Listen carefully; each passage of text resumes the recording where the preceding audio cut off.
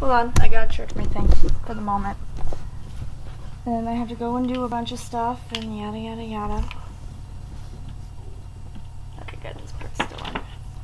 So, we finally got some new news about Pokemon, and we got our first episode yesterday. So I'm gonna be going over that. I did make a video just talking about Steven yesterday, but I said some things that I don't think I should have said. So I'm gonna be deleting that video off my computer because I didn't upload anything yet. So as you know, I wasn't planning on doing anything, but since everything's been figured out, the only day I'm not gonna be doing stuff is tomorrow. You will not be seeing anything from me tomorrow after at a certain point. But I'm gonna start with Steven Universe because that came first in this case. I'm not gonna be going over Steven Floats unless if you guys didn't see it before yesterday. Honestly, it was just nice to see a new power, but honestly, it wasn't that big of a thing for me because I had already seen it once before. But the Droppy Dad, I guess they were right that the manager was going to be coming back. I think people had speculations about that. But honestly, it wasn't really, there's some episodes I do fast forward a little bit sometimes, and that was one of them. I stopped towards the end. I guess the guy was, trying to advertise some cola. Coca-Cola, I think, which sounds disgusting. I think everyone else agreed. So, I guess the other reason why he technically was there is because he was legally obligated to give Greg Universe something, and it turned out it was a check for a lot of money. So today's episode makes sense why they're going to the big city for this universe. That's the closest big city they've got. So, I don't know if I'm going to be watching it tonight or today or tomorrow. Depends on what's going on. But now we have Pokemon. I'm still waiting on Gian's video. I'm guessing he's still like recuperating from whatever he went to for the convention, where he found probably all the same information out. So I'd still say watch his videos, obviously. But there's a lot of people already putting stuff up, and I just happened to see the information come out today for English. And I'm actually on the Bulbapedia website for the new things. Now I am going to be going over the two that we had already kind of found out about, but we didn't know, but we still weren't sure about. And they actually have their English names. So I'm going to start with Mimikyu, which is also its English name. It's a disguised Pokemon, and I'm just reading off the origin of the name, the origin of the idea, and the second half of the biology, which is what it's about. It is a Ghost Fairy type, and honestly, I'm kind of it's starting to grow on me, but it's not a big thing still for me. But here's the second half of the biology information. Mimikyu, Mimikyu is always covered by its disguise. Since this Pokemon is weakened by sunlight, it's rumored that the veil it uses is used for protection. It is believed seeing its true form can cause mysterious illness. Mimikyu's disguise is modeled after a Pikachu because it was popularity of Pikachu style merchandise. Okay, so maybe this isn't Pokemon skin like everybody's thinking. It might actually be just a toy, and I think I actually watched a different guy who was talking about this and a theory that he had come up with. So in the past about something when they remade Ruby and Sapphire, it was one of the Elite Four characters, and while you battled her. Anyway, this lonely Pokemon thought that this disguise would allow it to make friends with people. Yeah, well, curiosity kind of screws you up. Sorry, my neck's bugging me. Its origin, Mimikyu's disguise is based on Pikachu. Its disguise resembles a ghost costume made from a bedsheet. Okay, yeah. If you all know about Charlie Brown with the whole ghost with a million eyes and I got a rock thing, it's like it kind of makes sense. Obviously this one doesn't have a million eyes, it's just the two little eye holes, but that kind of makes sense. It's kind of cool. And then it's Mimikyu and Mimi. Okay, so they just took out one K. Is derived from mimic. But okay, that's fine. And now for Bearware. Now I saw the video, and I honestly thought this guy would be small, but this guy is huge. He's based off of a red panda, I know that much, but this guy is huge. He almost towers a Pangoro. But it's a normal fighting type, and its ability is Fluffy or Klutz. Sounds like me. While Bearware may appear friendly, it is actually very dangerous Pokemon. A very dangerous Pokemon. It must never be approached carelessly, even if it's merely swinging its arms around in a friendly fashion. It shows affection with a fond embrace. But its hugs can have incredible force. Trainers of this Pokemon must teach it to restrain itself when showing affection. Yeah, I'm gonna bet that when we do the Alola region for the TV series, that somebody's gonna have this Pokemon and it's gonna have this problem. I am betting on it. But we're still in Pokemon Z, so it's gonna be a while. Because we still have to wait until he becomes a champion. And this doesn't come out till November, so we still have a few more months. I'm hoping we finally get to do... I mean, unless he... because he always has to go for the championship. That's always happens. So it might be maybe until next year or something, even later, that when we get the Alola region, once everything's been revealed. Bearware seems to be based off of a bear, but also has traits of common with a red panda, such as a tail, muzzle, and ears. Yep, that's for sure. Bearware may be a combination of bear, wear, or beware. Okay. And its thing is a wearing bear for the Japanese name. I don't know if I'd ever get this Pokemon. Honestly, I would probably get Mimikyu more than this one, but I don't know. It's a nice Pokemon. Okay, so now we got the new Pokemon that were just revealed, and the first one is this wimpy little bug called Wimpod, and it's called the Turntail Pokemon.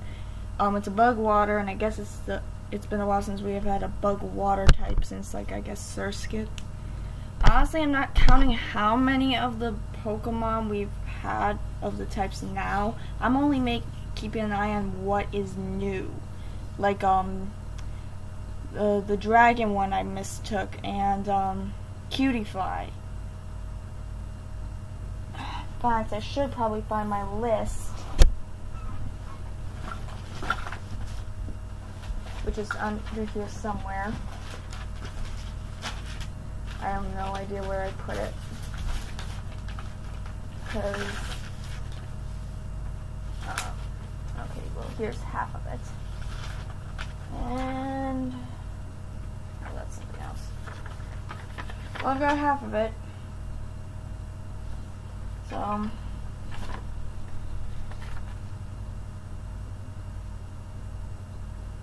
let's see.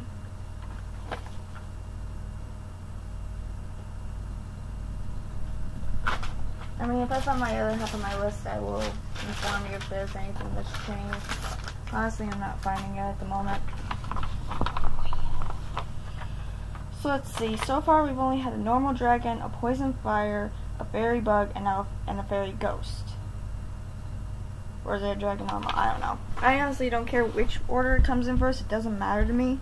It's more or less the fact of, oops, and now I got pink on me.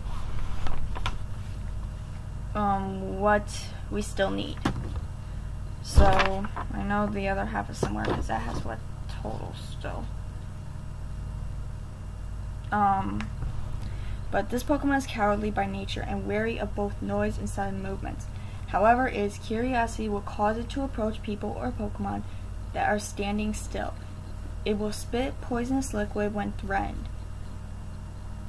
The stench of the fluid warns others that danger is nearby. Wimpod will eat and store anything, including garbage from the sea.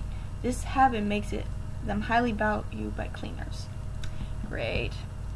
So an OCD Pokemon. I think the last time we had one of those was Minccino or Cinccino, I think. And its name is a combination of Wimp and Pod and Small Feet Bug is the Japanese version. And now we come to Bounsweet, the fruit Pokemon. We've already had a couple of them. Or a couple fruit-looking Pokemon. It's just a grass, and it's got Leaf Guard or Oblivious. This Pokemon exudes a delicious smell from its entire body, which has made it popular with people in the Alola region. The scent has a calming effect on people, so they are often used as living air fresheners. That's mean. That is horrible. Because, I mean, people use air fresheners in multiple places. The car, and the kitchen sometimes, and the bathroom. I would hate to have... I hope that they just mean like a car or a room instead, excluding the bathroom, because I would never do that to a poor Pokemon. That would traumatize it. I'm sorry I'm going in that direction, but that's... I'm sorry, but that's just wrong. However, its sweet scent can also be, also cause to be swallowed whole by other Pokemon. Oh dear. While fleeing danger, Bounsweet skips along. Okay, wow, we got another skipping Pokemon. I'm sorry, I keep interrupting myself. Skips along its way and does not convey its desperation. As a result, no one ever comes to help it. And it has been known to drive away enemies by rotating its calx, I have no idea what that means. But it becomes dizzy afterwards. Okay, I don't know what the calx is. I'm guessing inside a part of its body. It's based off of a purple mangosteen, which I'm guessing is a fruit. And obviously the same as derived from Bounce and Sweet. And this one I'm liking. It's another fairy. It's a fairy type. Comfey. It's a Posipixer Pokemon, and it has Flower Veil or Triage, which I don't know if that's a new one or not. I'm gonna say it doesn't have an origin, but I feel like it's like when they give out those flower necklaces when you get off the airplane for Hawaii or something like that. I feel like this is one of those kind of Pokemon. But its name is derived from comfy, comfort, or comfrey, or fey and lay.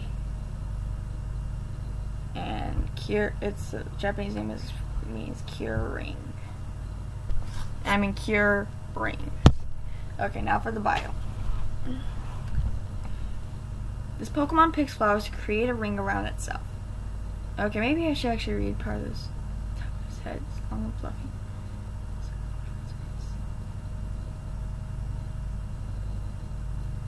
It has a thin blue thread around it, so it's kind of like an antenna or a tail of some sort, and that's how it puts the flowers on. So it's kind of like a Florges, but its flowers are not naturally a part of them. That's cool. I mean the first two evolutions of that Flores and Flores were the same way. They had to pick up flower. Those Pokemon picks a flower to create a ring around itself, and will give these rings to those it likes. I definitely like this Pokemon. The flower can also be thrown at an enemy Pokemon to create an opening to either flee or attack. Comfey spreads oil from its body along the flower ring. The oil changes the flowers so they emit a soothing fragrance that affects both Comfey and its allies. The aroma can also help with treatment of people and Pokemon at hospitals. I like this one. It could actually, take, it sounds like it also could take, the place, like, for the Pokemon centers. It could be one of those kind of Pokemon, which would be kind of weird because we've had a pink Pokemon since the beginning. I mean, Wigglytuff, we've had, Blissey, we've had Chansey, we've had Audino, but I mean, maybe it's time for a new one. I don't know, but we always get one. Oops, I must have forgot to click on the next one, which will be the last one. Yeah.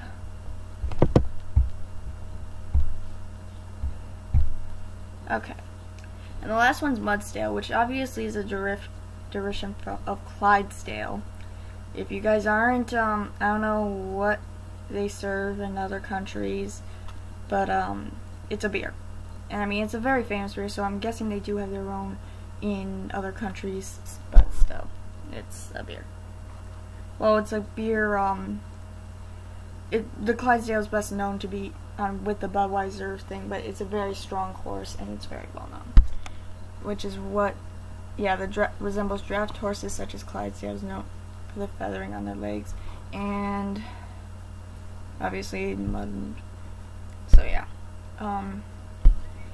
Mudsdale is known for both its powerful body and more emotional fortitude. I wish I was like this Pokemon sometimes. Which prevents it from becoming agitated. Regardless of its trouble it's in, it will never cry out and defeats opponents with a single blow. Yeesh, never mind. I don't want to be that mean. Well, I mean, it might be easier, but still, I don't want to be that mean. Oh, never mind.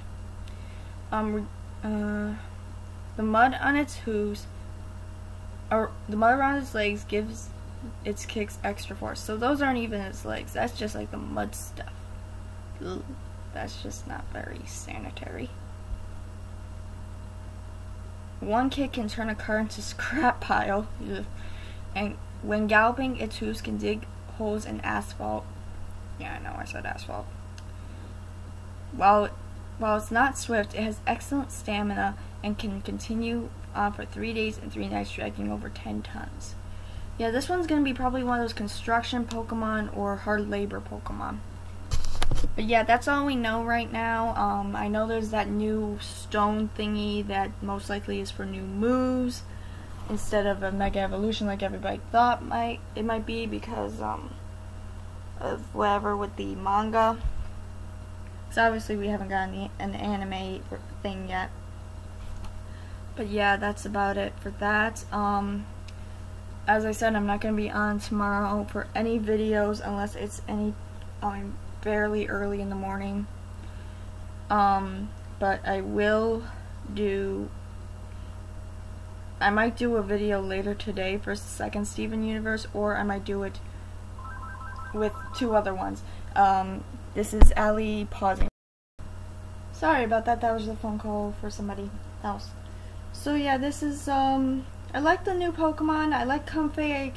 Mimikyu is growing on me, and I kind of like Mudsdale. I don't know about Wimpod, Bearware, or Bounsweet, but yeah, I'm actually interested in these Pokemon. So far, I'm just going to tell you what Pokemon most likely I will get when I play Pokemon Moon. Now, I still have to get a console, but I actually had to pre-order Moon for some reason. For some reason, Amazon was giving me a hard time at one point. But it's all good now as long as it doesn't do it again.